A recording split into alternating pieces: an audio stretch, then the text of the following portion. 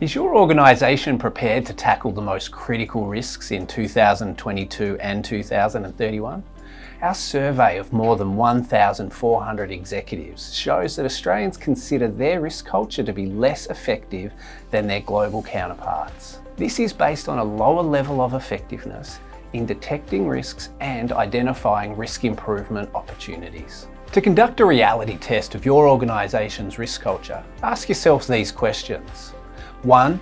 Do we have a process for identifying emerging risks, and does it allow risk managers enough time to adequately respond to and mitigate these risks?